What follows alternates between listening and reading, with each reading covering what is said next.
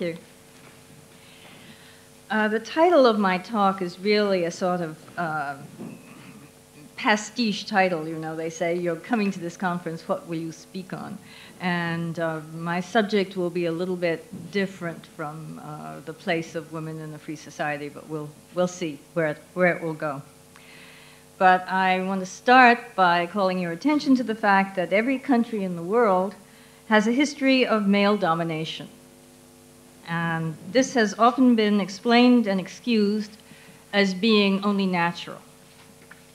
For instance, our own Murray Rothbard, in the title essay of a book called Egalitarianism as a Revolt Against Nature, suggested the fact that historically cultures have been male-dominated may simply indicate that males are superior to females.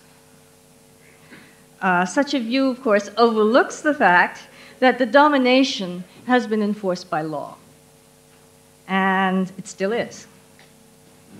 Divorce laws, property laws, the franchise, legal restriction on occupations are traditionally skewed in favor of men.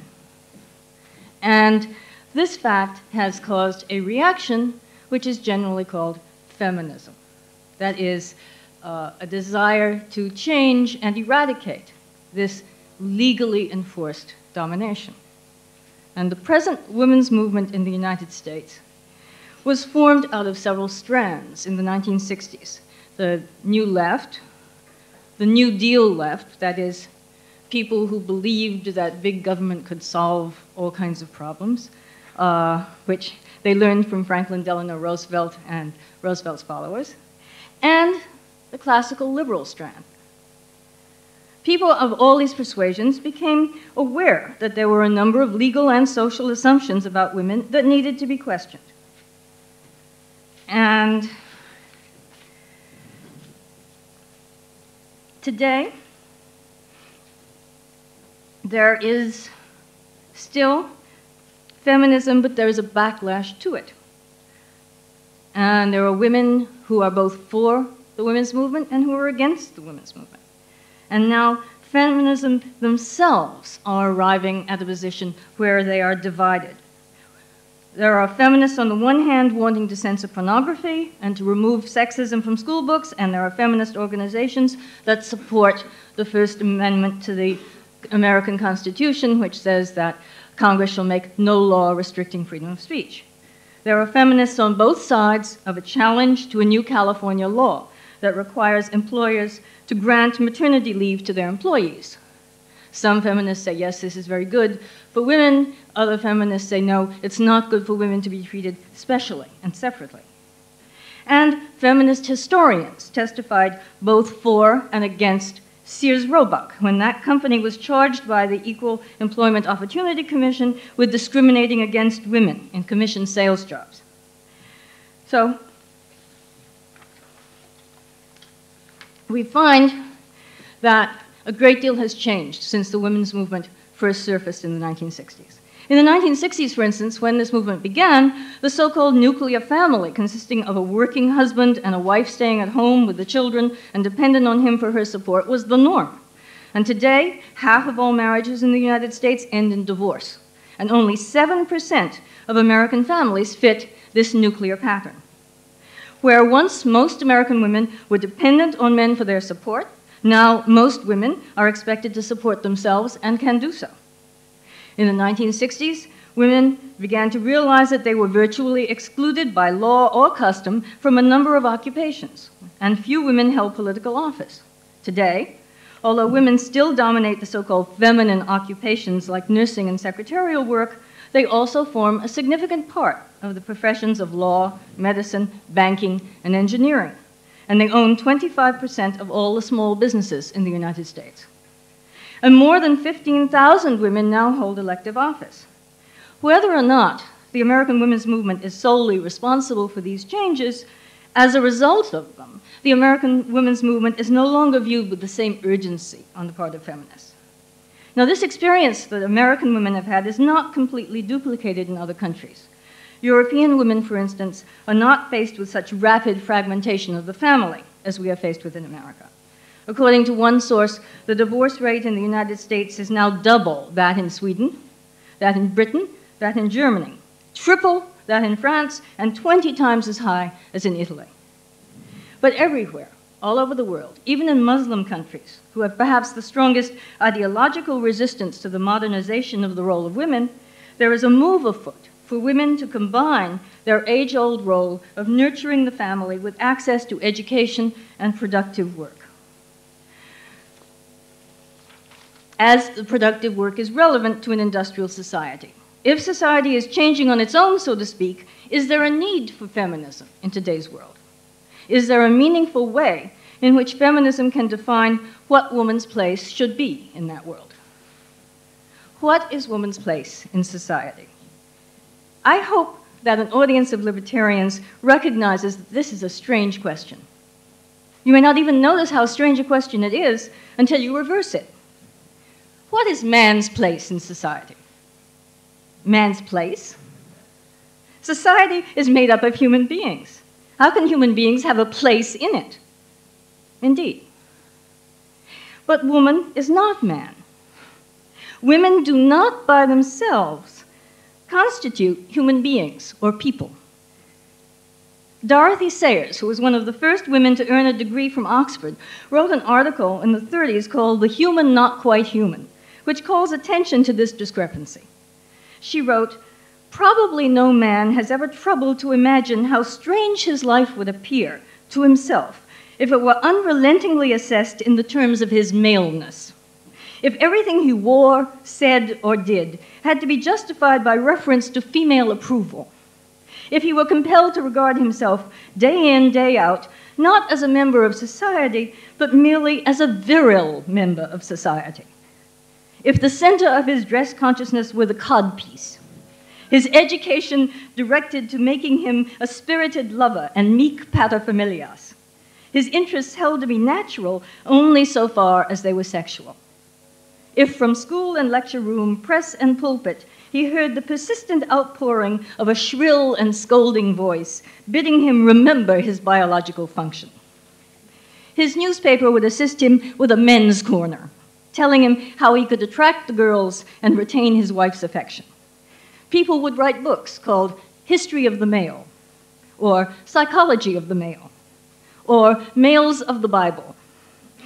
And he would be regaled daily with headlines such as Gentleman Doctor's Discovery and Men Artists in the Academy. If he gave an interview to a reporter, he would find it recorded in such terms as these.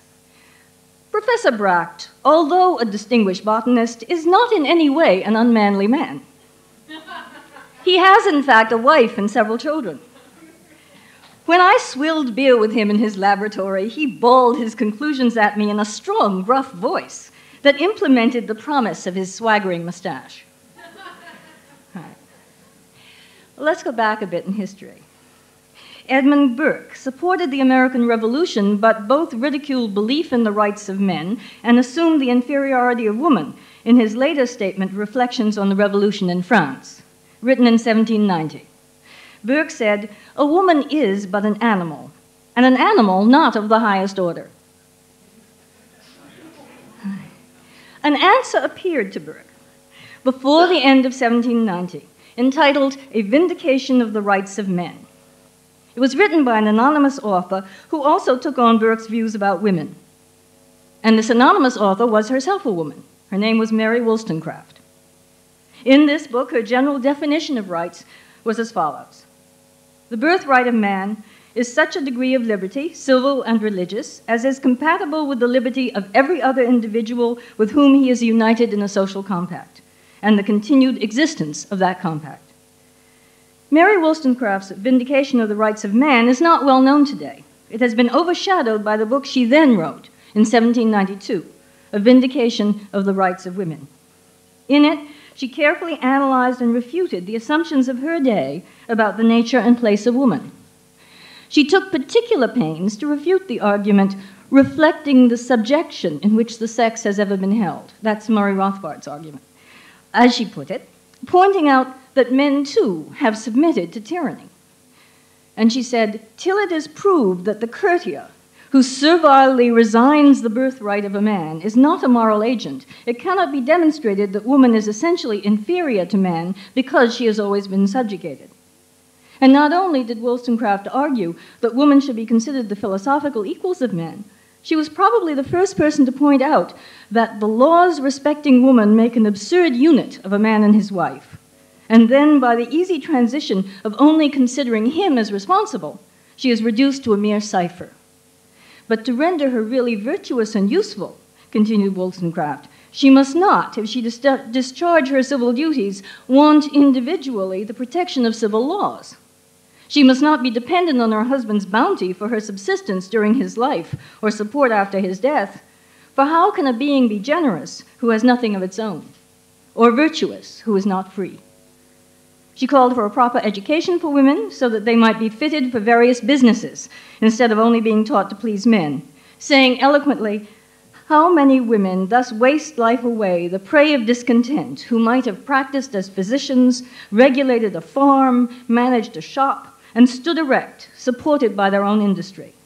Would men but generously snap our chains and be content with rational fellowship instead of slavish obedience, they would find us more observant daughters, more affectionate sisters, more faithful wives, more reasonable mothers, in a word, better citizens." This was all said, remember, in 1792. The concern of the Enlightenment for the rights of man led inexorably to a concern for the rights of women on the part of some. In the United States, the concern for the rights of slaves led to a similar concern for the rights of women, as the states of the Union had generally adopted the same British common law that Mary Wollstonecraft pointed out made of husband and wife an absurd unit. In 1848, a group of abolitionists met in Seneca Falls, New York, and issued a Declaration of Women's Rights based stylistically on Thomas Jefferson's Declaration of Independence. But where the tyrant that Jefferson referred to was the British king, the tyrant the Seneca Falls Declaration referred to was that generic man that had created the laws and rules of society. Listen to some of the points. The history of mankind is a history of repeated injuries and usurpations on the part of man toward women, having in direct object the establishment of an absolute tyranny over her. To prove this, let facts be submitted to a candid world. He has never permitted her to exercise her inalienable right to the elective franchise. He has compelled her to submit to laws in the formation of which she had no voice. He has withheld from her rights which are given to the most ignorant and degraded men, both natives and foreigners. Having deprived her of this first right of a citizen, the elective franchise, thereby leaving her without representation in the halls of legislation, he has oppressed her on all sides. He has made her, if married, in the eyes of the law, civilly dead. He has taken from her all right to property, even to the wages she earns. He has made her, morally, an irresponsible being, as she can commit many crimes with impunity, provided they be done in the presence of her husband. In the covenant of marriage, she is compelled to promise obedience to her husband, he becoming to all intents and purposes her master, the law giving him power to deprive her of liberty and to administer chastisement. By the way, I'm sure that you've all heard the English phrase, the rule of thumb. Many of you may not know what that refers to. The rule of thumb is that a man may not beat his wife with a stick larger than his thumb. That's a part of the common law of Great Britain, and which was adopted by the United States, and still exists in some states in the United States today, although legislation has superseded it in most places. He has so framed the laws of divorce, we're now back at the Seneca Falls Declaration, as to what shall be the proper causes, and in case of separation, to whom the guardianship of the children shall be given, as to be wholly regardless of the happiness of women. The law in all cases going upon a false supposition of the supremacy of man and giving all power into his hands. After depriving her of all rights as a married woman, if single and the owner of property, he has taxed her to support a government which recognizes her only when her property can be made profitable to it. Clearly, the founding of the United States upon what were to be called liberal principles hadn't done much for women. The abolitionist movement in the years before the Civil War enlisted many women, and both they and their male colleagues became sympathetic to the burgeoning feminist movement. How could one believe that slaves should have civil rights and still believe in denying those rights to the women who are championing their cause? Surely these supposedly free women were no less intelligent, no less worthy, no less human than these unfortunate members of another race enslaved on our shores. Yet, like the slaves, American married women could not own property, could not sign contracts, could not vote, could not control their own earnings, could be physically beaten, and could be returned to their homes by force if they ran away. After the Civil War, women abolitionists expected their male colleagues to help them gain the rights that now were to be granted to freed male slaves by the 14th and 15th Amendments to the Constitution. But it was not to be. A petition to specify that the 14th Amendment applied to women was introduced in the Senate and voted down. And to make sure that there was no ambiguity about this, the word male was introduced into the American Constitution for the first time. What this means in American law is that no matter what the wording of equal protection of the law may seem to imply, it is clear that the framers of this amendment did not mean it to apply to women, and so it doesn't.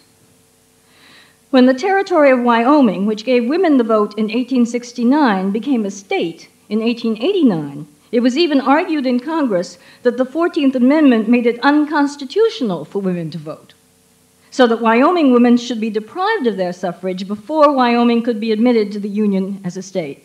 Fortunately, this argument did not prevail. But it's one reason why a branch of American feminists agitated for a number of years for an equal rights amendment to be added to our Constitution. But I'm getting ahead of the story. I think I've said enough to show that feminism began as a classical liberal movement based on the assumption that the rights of man included the rights of woman. That woman is not by nature man's property, whose primary purpose is to bring other generations of men into the world, but is equally a human being, with all the variations that that implies. The 19th century feminists didn't want special treatment by the law, they wanted less restriction. But society changed. Industrialism proceeded apace. Socialism developed, as did a trade union movement, into which women began to be admitted in the late 1860s. By 1880, women workers were 15% of the labor force. In 1903, the National Women's Trade Union League was formed and lobbied Congress to investigate the working conditions of women and children. So as one strain of feminism fought to dismantle the laws that treated women differently, a new network of laws concerning women was passed, called protective labor legislation. The Supreme Court, which had held general protective legislation to be an unconstitutional violation of the right to contract, upheld protective laws that only applied to women in 1908 on the ground that it is in the interest of people to take special care of the health of women, as if she were a farm animal, because the physical well-being of woman becomes an object of public interest and care in order to preserve the health and vigor of the race. In 1901, the Socialist Party was formed in America, the first political party to allow women to participate. And it was an avowed supporter of votes for women. And in 1904, the first socialist women's organization was formed, the Women's National Socialist Union. The coincidence of language is just that. The larger Progressive Party made women's suffrage part of its program in 1912. When the campaign to allow women to vote finally was won in 1920, it was with the help of socialists and progressives who did not entirely share the original classical liberal vision of dismantling restrictive laws. And the first laws that women lobbied for after they got the vote were laws that expanded state power to, among other things, inspect meat and outlaw child labor.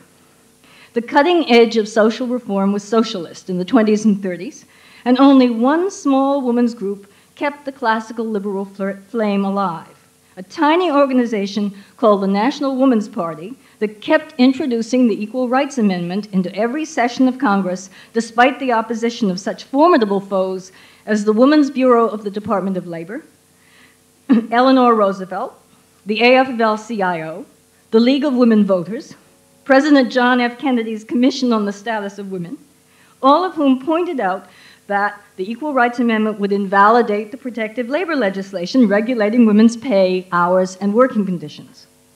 But the new wave of feminists began to realize that this legislation actually restricted the economic options open to women, and they began to insist that protective legislation should be struck down. At first, their vehicle was the Civil Rights Act of 1964. But then they began to see that the Equal Rights Amendment would save them from having to bring individual suits against specific laws by making the entire category of protective laws unconstitutional. So a group of NOW activists, NOW is the National Organization for Women, disrupted a session of a subcommittee of the Senate Judiciary Committee demanding immediate hearings on the ERA, and they got it in 1970. It's interesting, in light of the later successful campaign against this Equal Rights Amendment, that none of the conservative legal experts that testified against it between 1970 and 1972, when hearings were being held, complained that it would expand government power. On the contrary, they said it would invalidate too many laws, that it would disable the government from passing necessary legislation, and that the government already had all the power it needed to pass any positive legislation for women that it wished to. Let me give you as an example one objection, testimony objecting to the Equal Rights Amendment that was given by a former director of the Women's Bureau of the Department of Labor. She said, "This amendment wouldn't put a single law on our books. It wouldn't require equality of pay in states now lacking statute toward this end. It would not require Yale or Harvard, Princeton or Notre Dame to add a few women full professors to their staffs. Nor would it change policy with respect to women seeking admission to law or medical schools or any other private institutions of higher learning. It wouldn't put more women in top jobs, nor supply a single daycare center to enlarge the opportunity of a welfare mother to obtain a job.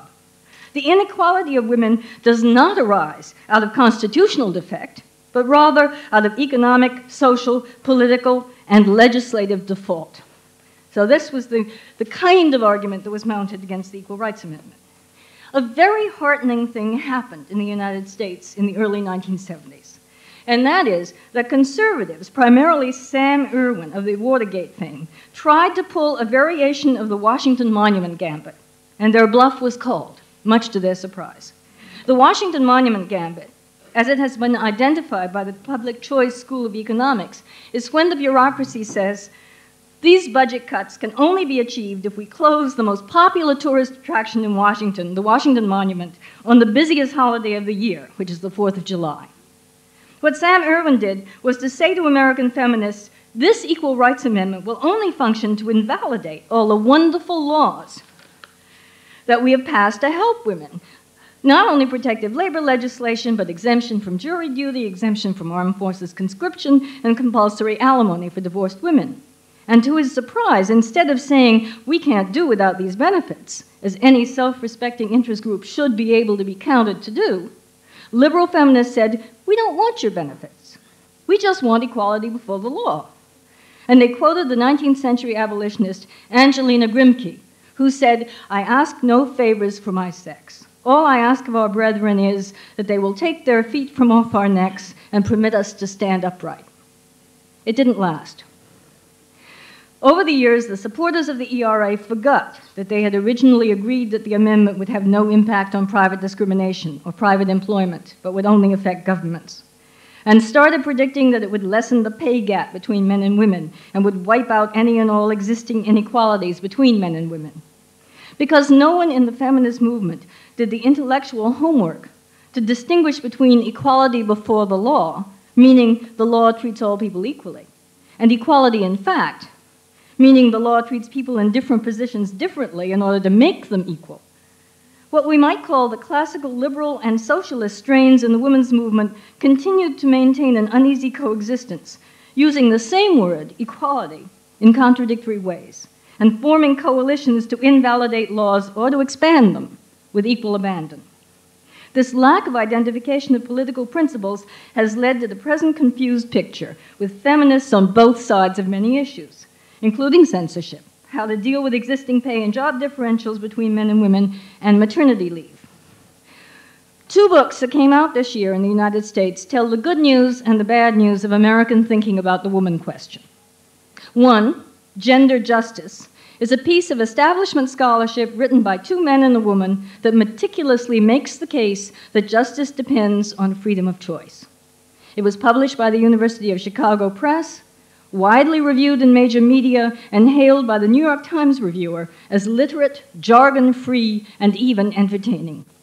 It criticizes both those on the right, who want to change the present state of things because women are not fulfilling their natural function, which is to stay home, and those on the left, who want to change the present state of things because women are acting in accordance with their conditioning, instead of creating an ideal society, saying that both schools are equally opposed to freedom of individual choice.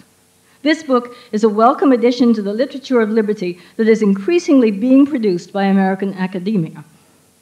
The book that tells the bad news of American thinking is one that is also gaining attention from the mainstream media. The author was a guest, for instance, on the prestigious television show Face the Nation on Mother's Day.